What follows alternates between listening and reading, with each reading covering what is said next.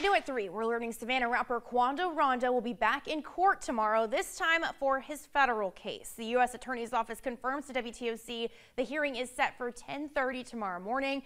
A judge could consider the plea deal between the rapper and prosecutors. You may remember that agreement was reached at the end of June and filed then for a federal drug charge. Now, both sides notified the court and asked for a court to schedule the hearing, which is now set for tomorrow.